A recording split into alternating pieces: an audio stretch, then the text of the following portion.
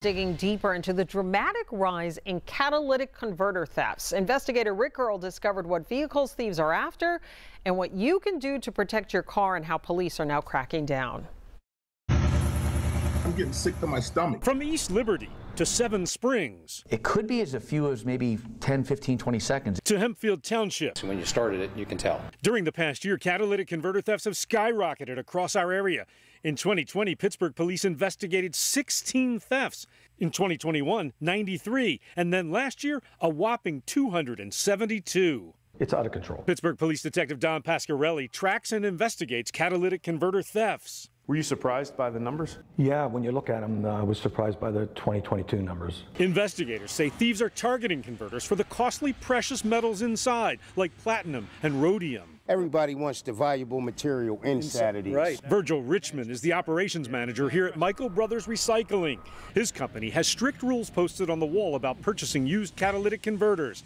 They follow state law and only buy from commercial entities. And every transaction is documented with a driver's license and a photograph of the converter. If you don't have that, I can't accept it. Investigators suspect stolen cats are sold to chop shops or on the black market for about $200 a piece. But police here have made some progress cutting into the trade, thanks in part to the prevalence of security cameras. That's the van pulling in. Those are the suspects right there. Surveillance cameras at Monjovi Plumbing in Kennedy Township captured thieves stealing converters from a truck.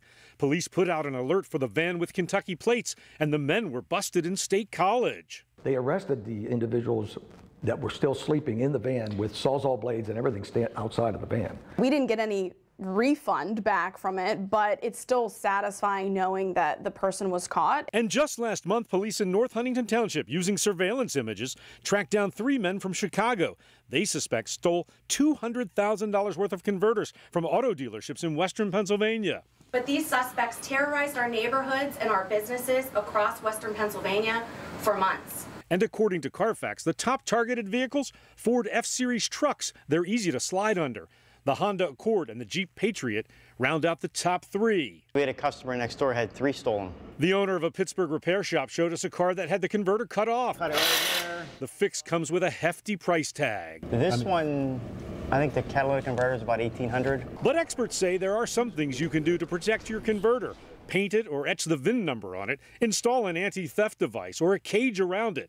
But if those are too pricey, Detective Pasquarelli offered some other tips. Communicate with your neighbors, cameras specifically on your vehicle if you can. The best course of action would be to put your vehicle into a garage.